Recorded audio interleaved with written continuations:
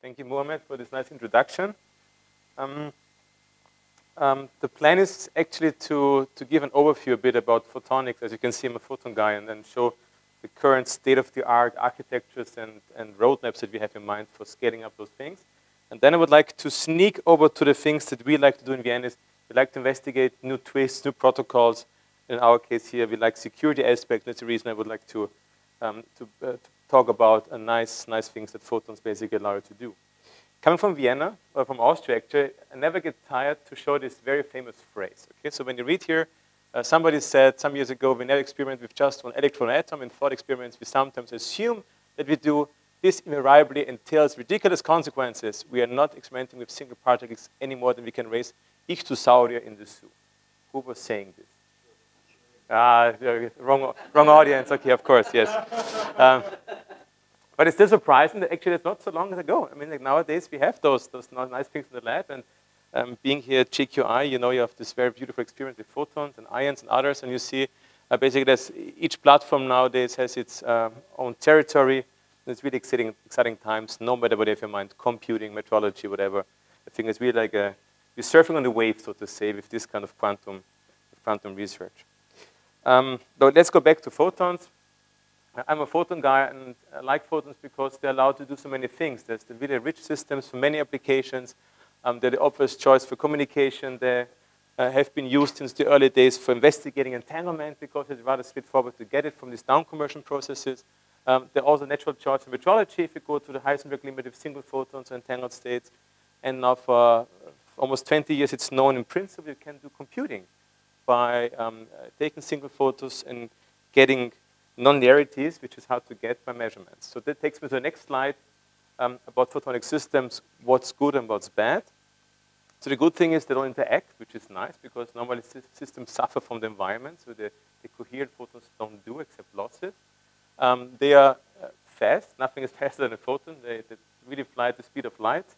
You have amazing single qubit control. So that nowadays what you achieve with whatever touching the photon, changing polarization, path degree freedom, really it's outstanding. So there's really has been also a dramatic progress in the last couple of years. You don't need vacuums. In principle, they're also nice to build up on a breadboard or an optics table. People can do it in reasonable time because there's no vacuum needed.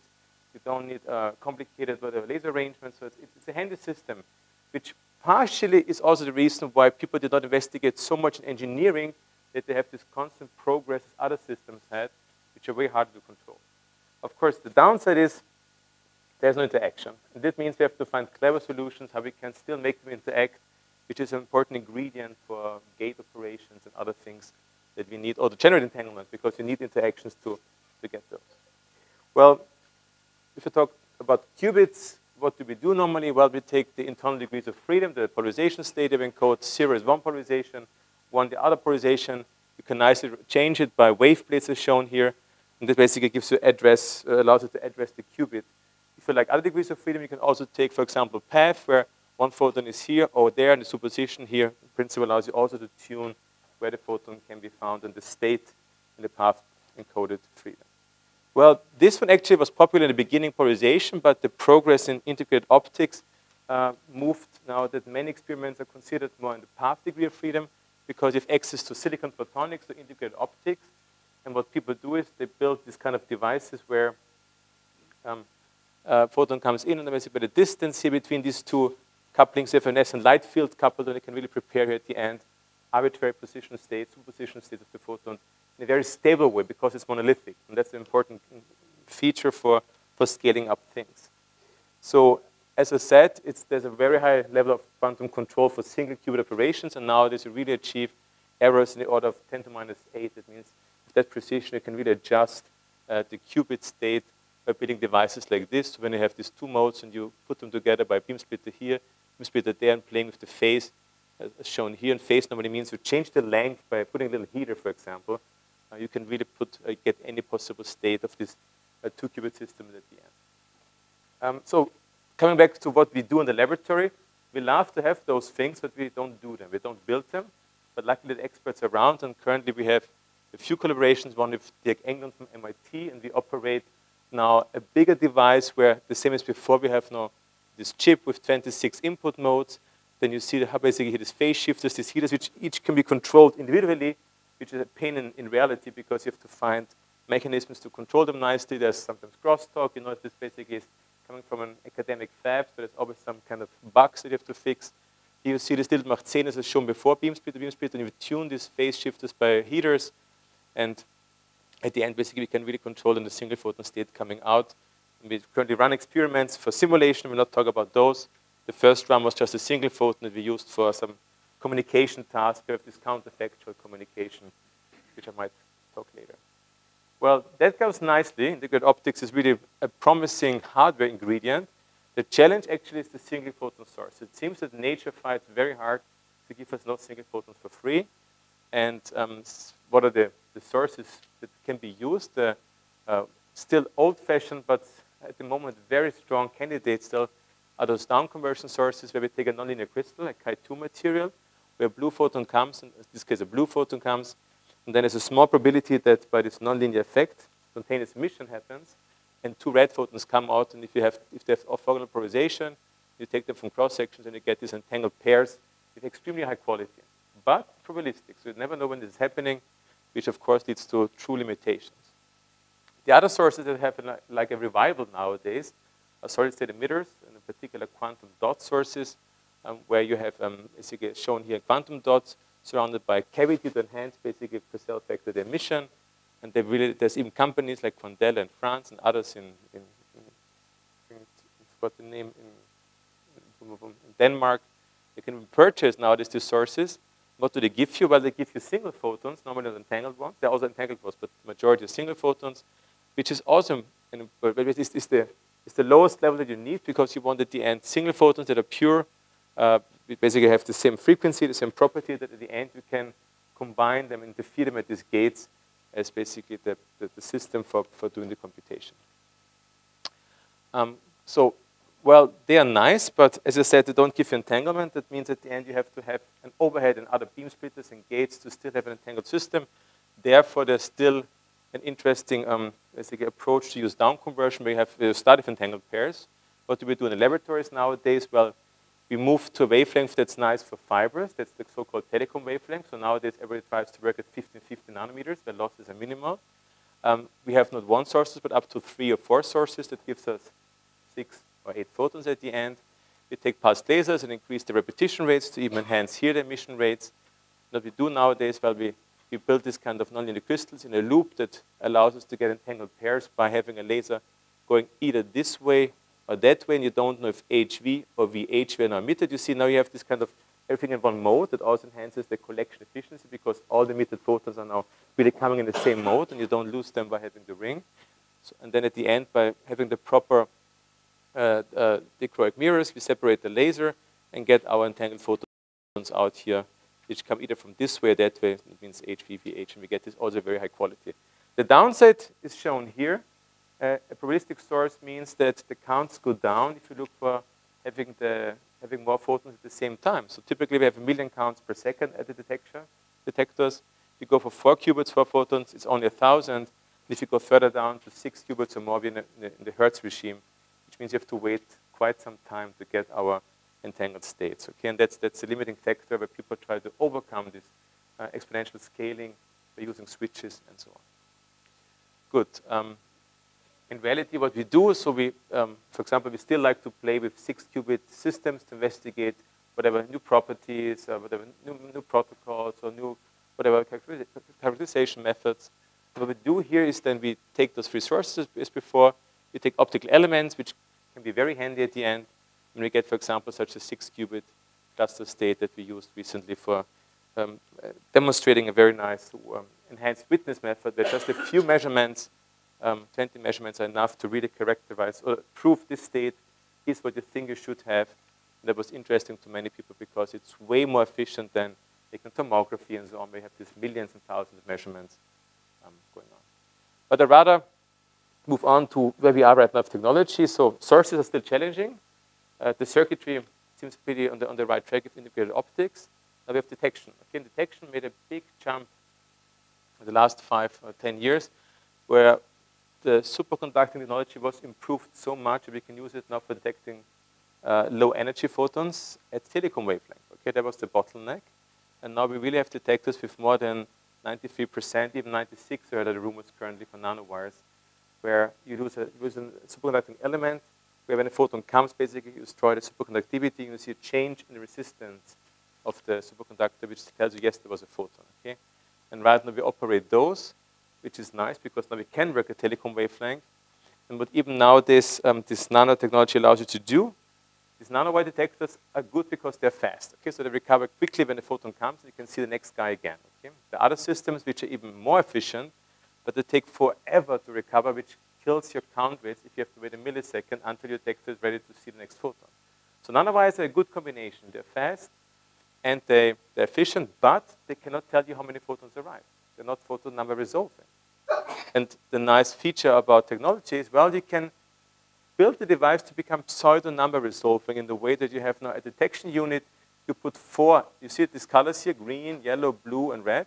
Each of those is a detector. So now you can put those 4 together where the photon comes here on the spot, which has 2 advantages. A, it's smaller material, so they recover even faster because it's not so much of metal that has to become cold again. And they basically, if 2 photons come, there's a probability that they split up and different detectors see those. So with those, you have a 75% chance when 2 photons come that they go to different detectors and tell you, yes, there was a photon there. So that helps you at least to get an insight about the photon numbers you had, which is important to know if there was noise happening or some other systems, some other failures showed up in your system. Good. It's pseudo numbers. So you cannot tell how many photons arrive, but if 2 photons arrive at the spot, and they go to different detectors, like beam splitters, you split them up probabilistically, and if 2 detectors fire, you say, okay, I know there are 2 photons coming. And they're pretty efficient. So these curves here, it's too small for reading, unfortunately, in the back probably. But you see each of those nanowires has an efficiency of 22% times 4. So we reach here this 90% basically, or even higher than 22 here. Because times 4 is the entire efficiency here, which really tells you how good the system is. So long story short, yes. Yes, that's the reason it's a pseudo number. So it means it's not, there's a case you don't see it. So the reason there's a chance of 75% that 2 photons will split up, okay? And at the end, with result, it helps a lot because if this noise contribution and down conversion, you can truncate now suddenly if an extra photon came from somewhere, and you improve the fidelity at the end of the process. Good. That's basically tour de force about photonic framework and hardware. I would like to still use a few more slides to bring you on the same page about the architectures that are existing for building photonic quantum computers. Most of you probably might know there was this work now from 2001, which are milestone theory work, showing that actually photonic quantum computing can be done because the nonlinearity that you need, as seen as photons come in as qubits, and then you want to process by these gates, not gates, C-not gates, and so on. These nonlinearities can be achieved by measuring extra photons, so-called ancilla photons, where the measurement process acts as the nonlinearity that affects the other ones. With those you have to have those who were entangled, and basically by that you drive the system by those measurements. It's actually worth to know that they had in mind to show the opposite. They had in mind to show photonics cannot be used for quantum computing, and they got the opposite result. Okay? That's at least the version from Nil, and they basically had this big paper who kicked off the field. The downside is, well, if you look at the paper, they have a tremendous overhead of extra photons that are needed to drive the system. And as you've seen, photons are hard to get. So there's basically the challenge, how far can we go with sources to really have these millions of photons in the system. Well, at the same time, this other architecture came on the screen, this measurement-based quantum computing, where I guess most of you are familiar with. The idea is now, in contrast to the circuit model, where you have to build circuits and gates, you start with this highly entangled cluster state, which gives you all the resources for computing, and then everything is easy. You just make measurements consecutively, which drive stepwise the computation. For computer scientists, and still now it is the case, they made a paradigm shift in computing because what a cluster state is, it's a complete set of all possible answers, okay? And you get the right answer by asking the question stepwise. And remarkably, the effort to ask the right questions is as hard as starting from scratch with a circuit model where you build the result. So it's something where people think about what does nature tell us if these 2 totally different concepts, which somehow still are linked together. But the point of measurement-based computing is there are measurements, okay? And measurements is something photons need So it's obvious that this opened the door then for photonic implementations because we need measurements anyways to know the photon was there. Why don't we use it right away for computing in one hand? And then nowadays, as we have this noisy intermediate scale computing, that's something photons also have in mind, which means in our case, we do computations which are tailored to the good things of photons, even though they're not universal. Okay? So for example, some things are like these kind of random walks, they come in a second, can be done nicely with photons, just linear optics, really not much overhead. They can still do interesting computations without those complicated things that would be needed for universal computing, either with this model or that model. Good. However, there are nice blueprints, and I would like to summarize those. As I mentioned, the one-way model, which has this intrinsic measurement as the thing to drive the computation, is something that's nice for photons. It goes back, this work actually to Hausner von Briegel. If you have not read the paper, recommend. It's really nice to read the first basically introduction to this concept from those guys. And to summarize on one slide with a lot of simplification, it goes the following: the computation. To start if this qubits in a plus state, entangled by a C-phase gate, basically this kind of Z-Z interactions, which are hard to do. That's basically the challenge. And then you get these entangled states. And now you drive the computation by measuring this photon or this qubit. And you have, with certain rules, you have to choose a particular basis between this XY plane of the Bloch sphere. You choose a basis here.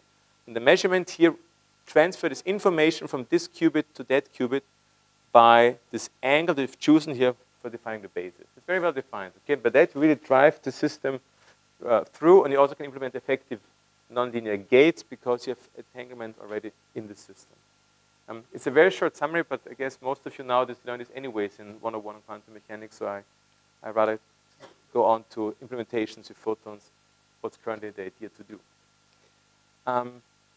Well, the challenge is obviously how we get those entangled states, and if you go to photons and don't find a smart solution, then you take regular optics, beam splitters, where you take entangled pair here, entangled pair there, and then you try to fuse them by just beam splitters. Unfortunately, in linear optics, those things are probabilistic. There's no way to have, in the simplest case, a better success rate than 50%. Okay? And there's tons of literature to show can you optimize in different schemes, but long story short, the best thing you can do is just 50%, which means half the time you end up in nothing or just noise, and other half of the time you really have this nice fusion gate here. People design beam splitters or polarizing beam splitters as shown here as those elements for driving the computation. And even nice schemes where you know when it happened and so on. But the challenge was, is this useful at the end? Because it seems like if you have half the time success rate, 1/2 to the power of n steps means you go down to 0 rapidly, no? Of course, even though it's nice in the simple experiments, but it doesn't help a lot. And then there was something interesting happening. People looked at these cluster states, these graphs, and wanted to understand better the concepts, and they realized, wait a second, if you start with a system that's really big enough, then 50% of success rate to connect neighbored bonds are still good, because at the end you still have managed to have all the bonds connected. So it's about percolation and fusion. Percolation, you know, is the thing when coffee goes through the grinds. What's the English word for that? You're the expert. Someone else. Okay. But I should know coffee. But so at the basic percolation people means here, even when bonds break, because you just have 50% success rate, overall there are enough bonds there, as shown here, these lines, okay, that by reshuffling the qubits, you have a successful cluster state that can be used for universal computing. So if you know which bond is not there, you can find a different path. You say, no, I measure not you, but rather this guy, and you find your path at the end that information doesn't get lost, and you still have a network that takes you to the end where you can read out the result. And it was impressive to see that 50% is sufficient if you have 5 qubit stars in the beginning, and then at the end you always find some way of smart relabeling to have a connected graphs somewhere with these highways, okay? That was basically shown not by these guys, but actually by Jens Eisert and other people previously. Well, 5 is not easy to start with. So the interesting challenge was then where people can start with simpler initial conditions, so to say. And the answer is yes. So currently the best situation is, well, we limit ourselves to 2 dimensions. Okay, so because you want to work basically in linear optics just along a certain direction, like chips, they rather go chip is like 2D and not 3D. Don't want to go in a cube style. If you limit yourself to 2 dimensions, then the best result currently is if you have 3-qubit GHZ states, as shown here, these 3-qubit entangled states, then you just need 75% fusion success rate. That's basically shown here, the rate, success rate, that at the end you have a connected graph. Okay? By that, if you know which of the bonds fail, you can still progress in a way that at the end you have a cluster state where you can transfer information from the beginning to the end. Okay? If you can work in 3D, the bound is way long. It's only 59% in this regime. So what do people have in mind to? Yes, it's basically pure optics. Yes, that's basically proof. And so people have in mind to come to the next slide with that is, well, they said, great. So the first question is, how do we get 75%? As I said, linear optics is 50%. How can we do it better? Well, you can do better if you're happy to add some more extra photons. So there are a few schemes. The most feasible one is this one, where you add just 2 extra photons. You build this kind of little beast, this little interferometer, where these 2 extra photons enhance the probability to have increased success rates for the gate. So with this current interferometer, you have 75% success rate for fusion. So if you imagine you could build this on a high level that just works all the time, then you have your fusion gates on this kind of network. Now what people aim to do is, well, you start with those 3-qubit GHZ states. As shown here, you have this kind of boosted fusion gates. That's the name, boosted, because it's 75% of 50. And then basically you fuse them together. And here, basically you see the directions. If you have 3 pairs, then you have the case where you win, okay? Then you basically have this nice connection of the cluster state as you want. If you fail because, for example, one bond doesn't work, you have this disconnection, or that disconnection, or both fails, can also happen, then you end up here. But the point is, you can build everything in a pure passive way. You just need to know if this gate worked or didn't work, and then you can route the photons by switching. So actually, at the end, it's a pure passive linear optics solution. It doesn't require any overheads in terms of active or real interactions to enable universal computing. Okay, that's basically my quick summary about those concepts that currently exist as the best blueprints and are pursued by PsiQuantum, the spin-off company in California, and others in Europe to say, yes, this can be done. So what's the challenge? Well, it sounds easy, but it's still hard because you need 3 photons in your hand on demand without losses. So loss, of course, is still a problem. We don't know yet what's the current threshold. It's in current investigation. But people have in mind to build silicon photonics where if you have 18 photons in your hand, you have a scalable computer. That's the bold claim. And it works in the way that you build those, you have on demand these 3-photon GHZ states. Very hard still, because on demand means you must know they are there, the photons, okay? And you have so you handled loss already, you handled all the issues already. But imagine this is possible, then you need just those 18 photons with this boosted fusion gates. Again, they also need 2 extra photons. And then people realized, well, if you build it in a smart configuration, then you need the longest delay line. You need is 30 meters of fiber, basically, which people think can be done in integrated optics or not. I'm not sure, but in principle, by having this number of photons and passive optical elements like fiber delays and then some switches, no memory, okay, that's important. You could, in principle, have this processor unit that allows you to continuously process the photons in this fashion, which is a very nice article by Terry Rudolph, which basically is currently our blueprint in the photonics community, how photonic quantum computing could work at the end. Okay? But there's still a lot of improvement possible. So if you have any crazy ideas about how measurement-based schemes can be even further boosted or has basically higher thresholds, I guess you would have strong results along this line, as now a few groups try to improve those things. Good. So the last slide before I come to really what we do in Vienna is the take-home message is, if you have 3 photons on demand, these so-called GHZ states, you have almost the hardest thing is done. Then you just need basically smart arrangements, delay lines, and active switches with very little loss, which allows you to have in this linear optic way then to process those GHZ states for a universal quantum computer. That's what people pursue. Good. Since that seems still hard, people like us like to investigate other directions, other possibilities. And we like science also, so we like to investigate Is there anything that can be boosted by photon interactions? This opens the door to nonlinear gates, nonlinear quantum computing. Now I have a teaser here because we have not published yet the results. We work with graphene. So graphene currently is, as you know, this monolayer of carbon. Has an extremely high nonlinearity. Okay? And the ideas in a few papers, including one from Michel Lukin, ideas out there that if you manage to excite the plasma in the graphene, you have a very strong interaction because you confine the light to a million times smaller mode volume because, you know, wavelength goes down to thousands in each direction of the wavelength, which allows you to have access to very strong, effective photon-photon interactions on nonlinearity. There are proposals for building photon sources out of that, but the thing that we had in mind is we would like to use graphene. Let me first explain with my hands, and then I show it through the slide.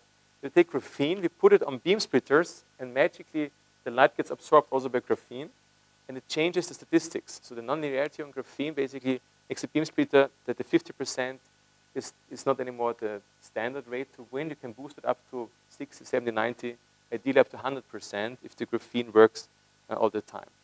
Well, of course, there's a challenge. The light must be absorbed. You have a small interaction with graphene. So we assume for now, once we have this plasma generated, how good does it work in principle? And the ideas go back to people here at Johns Hopkins, but Pippin and Franzen, who thought about those gates, how can you boost them? And they had atoms in mind that by the Zeno effect would suppress the wrong events and put the good events. So let me explain now more detail what it means. So at the end of a beam splitter, you would like to suppress the case that, for example, the photon sponge. Okay? You would like to have to always go to different ports, which would be then the gate that you would like to have. And for that, you would like to have the case that you put atoms or graphene there with a very strong two-photon absorption. Okay? And by that, you probe the system all the time, and you avoid that this is happening. It's the so-called Zeno effect, and people have had tons of papers about it. On the other hand, you want to have that the single photon propagation is enhanced, so that basically it travels nicely through, and that's basically encouraged that this happens more likely. And there's a few, but that's the idea. The challenge is to find a material where the one photon absorption or transmission is enhanced, and the two photon is very strong. So it's not very easy to get those things. And graphene allows you to do that. And nowadays, so the challenge is the one photon or the plasmon lifetimes are normally short in graphene. But it turned out if you make graphene nicely, high quality, and really you can dope it, and you have very long, so it's one over the lifetime, okay? Graphene life of the plasmon, which in principle allows you to have efficiency of high 90% for such a gate. So what we do is right now we take graphene, but we have to learn the hard way as photon guys, but they've never worked with graphene before. Well, it's not so easy. So at the end, you have to work with plasmons, with different physics, and we have to see how it goes. And then we learned that you enhance plasmons by putting an antenna on top, okay? So what you do is you put this gold metal on top of graphene, which enhances the plasmons in there. And by that, we worked now. So I thought it's a quick experiment. We started 5 years ago, and now after 5 years, we finally learned the tricks and the material properties that we see those results. What we do is right now, we've seen we investigate the Chi3 effect, which wasn't done yet. We have seen an enhancement effect of 150 of the 4-wave mixing by having planar graphene and our gold antenna on top, which is nice on its own. We play with the properties of graphene that we say we apply current. It shifts the band structures around. And if you put them at the right, you see this right, well, it's 4-wave mixing, so we need 4 fields. 3 we put in as the laser. The one is the laser, one is the plasmon. Sorry, 2 is the laser, 1 is the plasmon, the last one is the signal out. So we play with these kind of conditions. And by tuning the graphene, we have resonance conditions for 1, 2, or 3 photon absorption. And they go nicely here with our current first experimental data. So long story short, it's promising. We see the right direction. The challenge is the wavelength is bad. So graphene with the plasmon like 5, 6 microns, which is not telecom yet. But in principle, we see a chance to go there by doping graphene with current and seeing nice twists that allows to become a nonlinear material. So why do you want to work with those things? So in contrast to regular cavity QED, light matter interaction, it works at room temperature, okay? No cavity, no single atom, no cooling. It's just there. This experiment looks super simple. It's just like a mount, graphene, and then you play with it. That's something which is very interesting for us to think of. Can we, in the future, think of integrated networks where we put graphene everywhere and we see some nonlinearity coming up? Good. I see I have still 20 minutes left. Is it right? Something like this? Yes. Yes. Yes. Yes. Yes. Yes. The phenotype, yes. It was, you know, remember back in the days, Pittman and Franzen talked about those things and couldn't do it with the atoms in the fiber. We tried with graphene now, okay? But it's a nonlinear beam splitter, but it's a nonlinearity. So at the end, I would not be surprised if totally other concepts would show up because you have a nonlinearity that works nicely. So this is the straightforward from the history. Beam splitter that's nonlinear. It's also like a single photon source at the end if you play with that. So it's a nonlinearity that you can.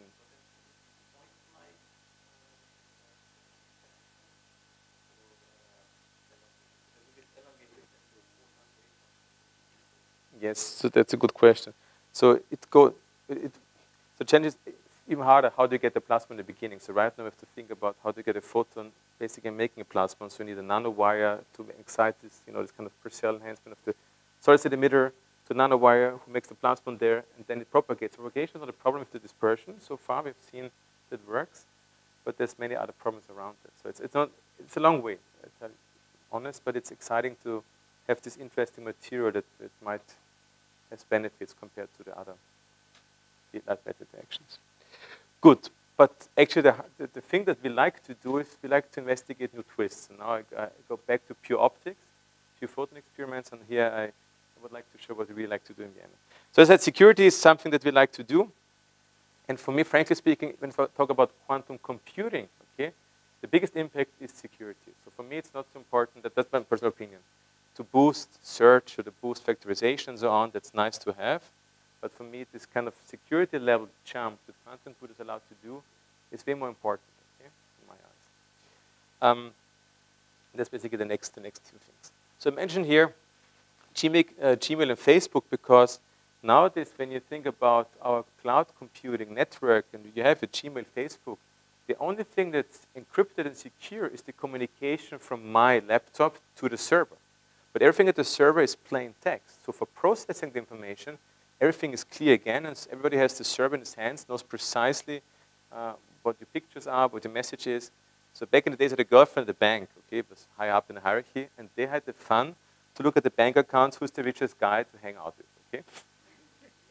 Super interesting to see actually what kind of people exist next door who have this kind of huge amount of money, but actually it's not what you probably would like to do, no? At the end, you would like to have some, if it's possible, to protect your data, but still have it in a way that it can be processed, okay? You don't want to have at the end a noise machinery.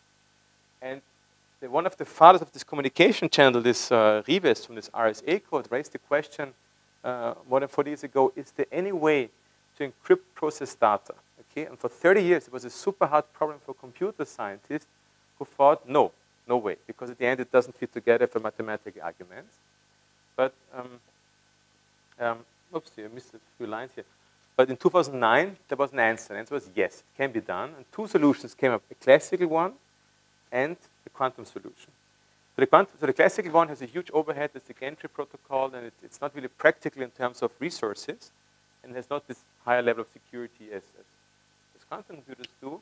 But at the same time, there was this quantum computing result coming up from Broadbent, Fitzsimmons, and Kashefi, who have shown by using, again, this measurement-based scheme, you see this kind of architecture for computers, opens the eyes and says, well, there's something different that can be done.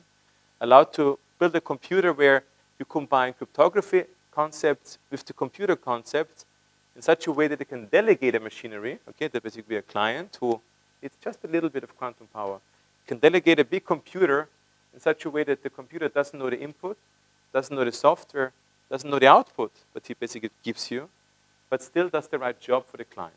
So only the client has the missing puzzle piece to understand basically what this means. And that's super interesting. When I think about this kind of internet, that you have such a, in principle, a machinery where the data is really protected, okay, by quantum standards. Okay, it would be very nice to have. So for me, that's really the most interesting aspect, way more than QKD and just the speed of computers. We really like that. So again, how does it work? There's one slide to explain again the twist and the simple concept of blind computation. It goes, as I showed you before, with the measurement-based scheme. The only difference now is that each of the qubits, so now the qubits belong to Alice, and she sends you single photons, okay? Qubits, huh? Polarization states. And for each of the photons, she chooses a different polarization setting, okay? Just 8 different settings are enough. whatever, H, V, plus, minus, and so on. But she knows for each of the photons what kind of state she had in her hand and was sending it to the computer, that's the other guy here, who has the power to entangle those. Okay? Basically, here's the machinery to make these big cluster states. And then she tells computer, please make measurement one after the other. And then he makes the measurements, he gets the orders.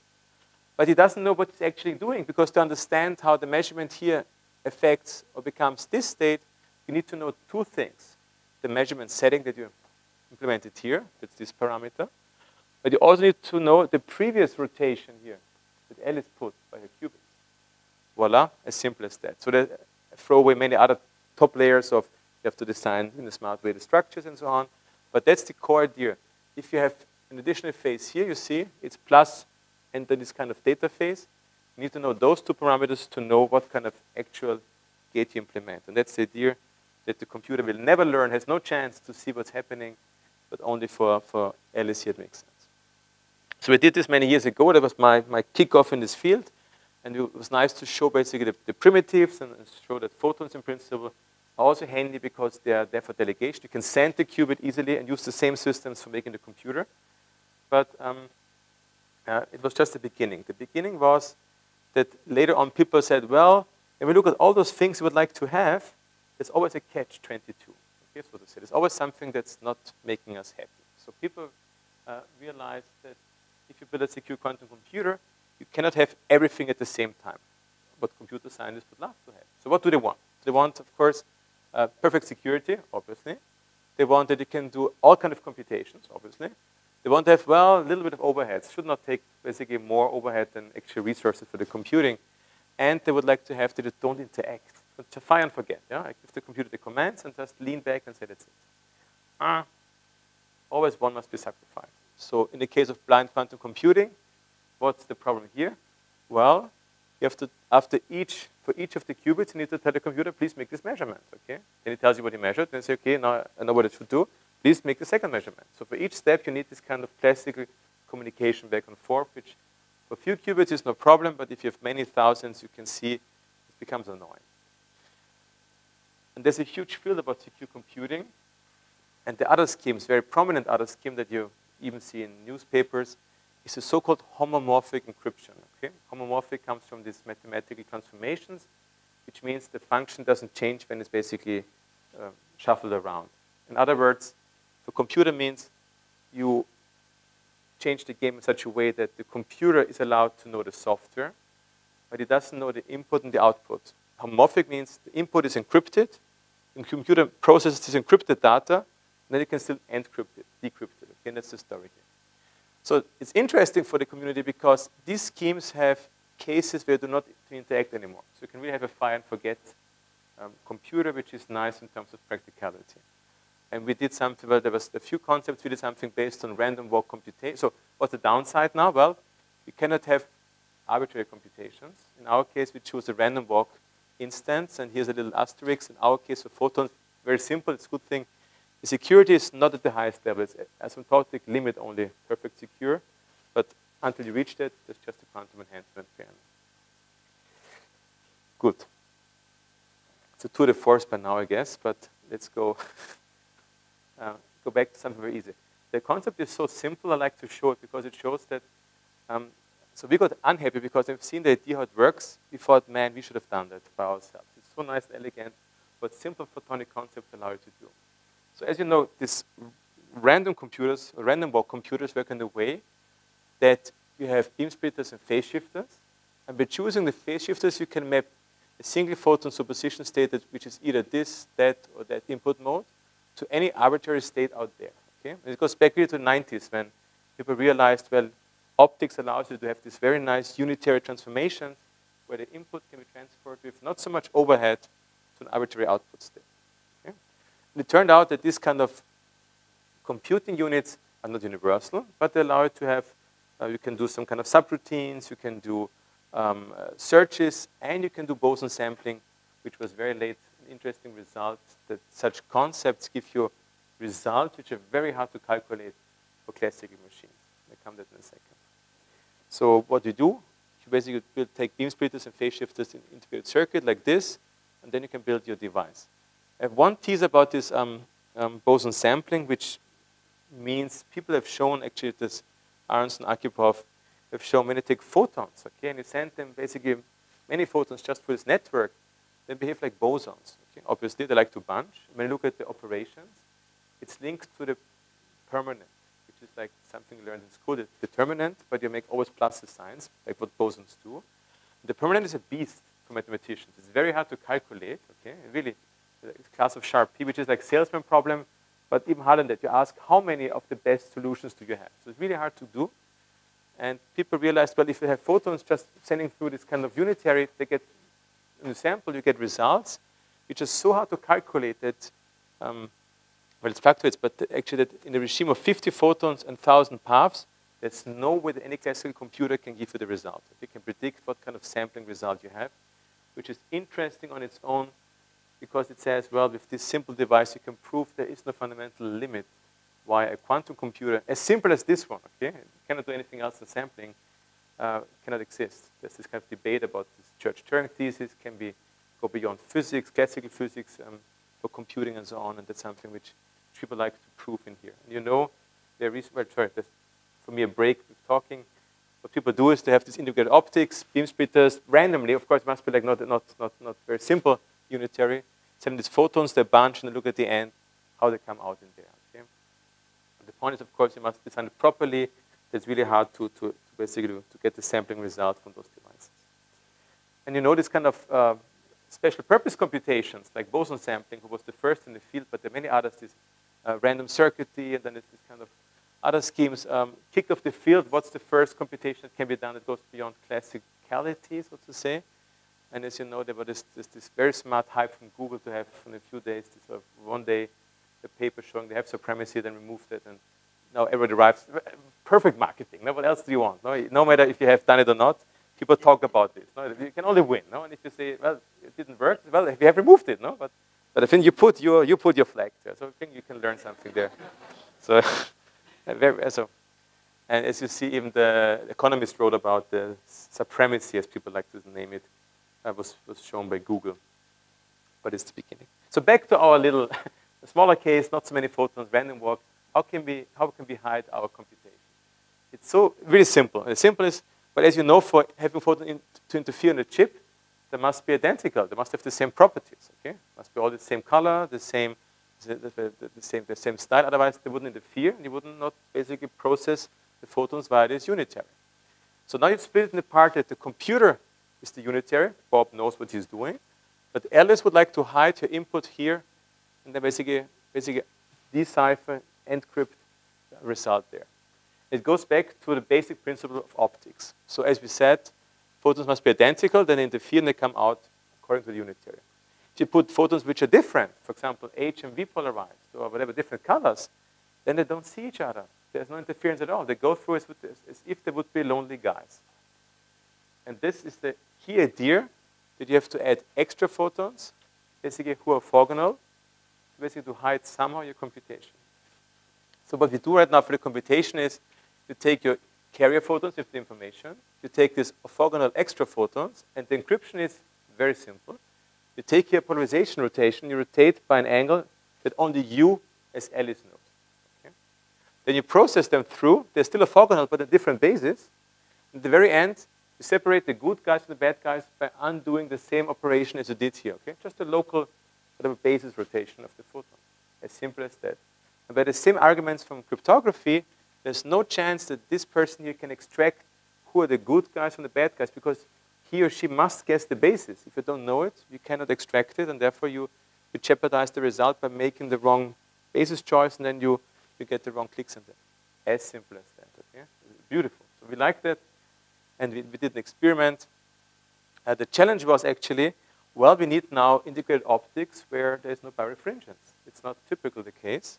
So now we need something where H, V, or any kind of polarization are treated in the same way.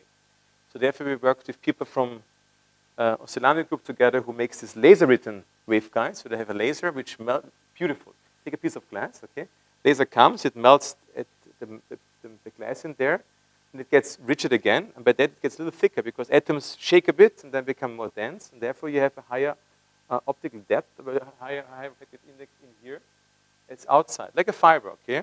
By that, you can really have this total reflection where the light propagates through this kind of path. And they designed the paths by that with this laser writing technique, and now they're optimized such that the birefringence is very small. But the challenge is, of course, well, the losses for those systems are really still in the order of 50%. So, of course, there's a long way to improve the losses. Good, here's the chip. And here, basically, this is what we did. Basically, we had those photons coming through. We added here extra photons as stencillers, 2 down conversion sources, as usual. And then we investigated different scenarios where 1 photon and 3 ancillars, 2 photons and 2 ancillars, and 3 photons, whatever, all different combinatorics. And it was nice to see that at the end it worked out that this particular distance just says how close we are to what we should get from our unitary at the end. And here's basically the security level. So if you have number of bases, of course, it really goes down. But in our case, it's 4 modes. There's some limits, so we cannot do better than this kind of numbers here of 25%. However, if you increase the number of modes, then you can increase, of course, the bases with the same steps. And then in the case of very many optical modes, the probability to guess the right basis where the photons are encrypted goes down to really 0. So that's the reason why it's an asymptotic limit. Those things are secure. Good. I see there's like a few minutes left. With that, I jump over. Sorry, it took me too long in the beginning. So I mentioned something very briefly here, but we'll come to the second topic later. So this security business opened our interest or kicked off the interest. Can we do something that's really useful? Okay. And honestly, I think that our classical technology is great. So our laptops, our iPhones are just beautiful devices. So my eyes don't necessarily need it, that everything must be quantum in the future. Okay? So we had in mind, can we boost just regular software technology by injecting a bit of quantumness just to improve security? I don't care about speed up. Okay? Just do something like this. And we had this kind of debates for many years with colleagues, and then we learned that the things we talk about, have in mind, is something well known to computer scientists. It's a so-called one-time programs. So a computer scientist would love to have a software that you can use only once, and then it destroys itself. So maybe some of you might be too old, but did you see Inspector Gadget? There was a comic when I was young, okay, like the policeman, this detective who got in the beginning. He's very clumsy, okay, and always makes mistakes, but he makes mistakes in such a right way that he still at the end saves the world. So, and it's Inspector Gadget because he had this magic head, he could do everything with long arms and so ever. But in the beginning, there's always the same start. He gets from his boss this letter which gives him the order, please do this and that because that's the bad guy, save the world. And after reading the message, it destroys itself, okay? And of course, it throws it back where the boss is and he always suffers this kind of explosion. But that's a one-time program, okay? You read it once, it's destroyed. And you can phrase it of an Alice that somebody has a software, and after using it once, software is destroyed, and Bob basically is also happy because when you put something in the software, nobody can extract it anymore because after one run, everything is gone. Well, it turned out that 2008, there was from, again, the popes in computer science, like Goldwasser and the others, shown that this cannot be done with classical technology. The only way to do it is TNT, or Semtex, even more fashionable, okay? You have to, yeah. You put it there, and after one run, you explode it. There's no elegant way to do it. As a physicist, you might think that it's not the best. So people said, wait, quantum. Quantum is always better. Let's do something with quantum information. But then it turned out, well, quantum information can't do it either, because if you would be able to do it, then you would violate cornerstones of QKD. Basically, you would do this kind of bit commitment would be possible, other things, or no cloning. So you would really destroy other fundamental cornerstones in quantum information. Well, we didn't give up. We said, well, is there still something we can do? And it turned out, yes, with quantum we can boost in such a way that you can do it, but it doesn't work perfectly. You have a noisy software. There's some intrinsic errors, okay? And the challenge was, well, we wanted to show it, and the challenge was, can we still make it useful? At this point, I will just have one more slide to show. So what we do is, we now had in mind, we've done this, we took a classical program, put the computer down to the simplest level, which is just 1-bit gates. 0 in, 0, 1 out. This can be done as well. Okay? As you know, the simplest layer can be still a 1-bit truth table, which you connect then to behave as this would be regular AND gates and so on. Not so important. But we encode this in quantum states. We do it in such a way that the quantum states, the single-bit gates, were sent to Bob, who used it as the software, implemented his program, But quantum states, once you measure them, they're gone. So basically, after running this once, you could do basically this computation, but then at the end, it turned out no way to extract how the software looks like. I could talk forever now, but Mohammed, should we close to the end here, or should we? What was the? Yes. Okay. Okay. So I really overshoot. So if you have questions, I'm happy to explain later. It's based on the concept of random access codes, but this maybe I can talk later if you want. We did this, wait a second, we did some millionaires program. Let me jump to the end. I want to talk about causality we did, but there's also no time for that. So with that, I want to thank the people that did this work. So right now, I'm just showing off with the feathers of the real experts who spent the time in the laboratory and worked with those things. And with that, I want to here conclude where I really did a miscalculation in time. Sorry, it must be the jet lag or so. I would like to show that, photons, there are architectures. So I think even though it's considered as not the frontliners with ion superconductors, I do see no reason why it should be not the case, because there are beautiful blueprints showing it can be done with regular photonics know-how.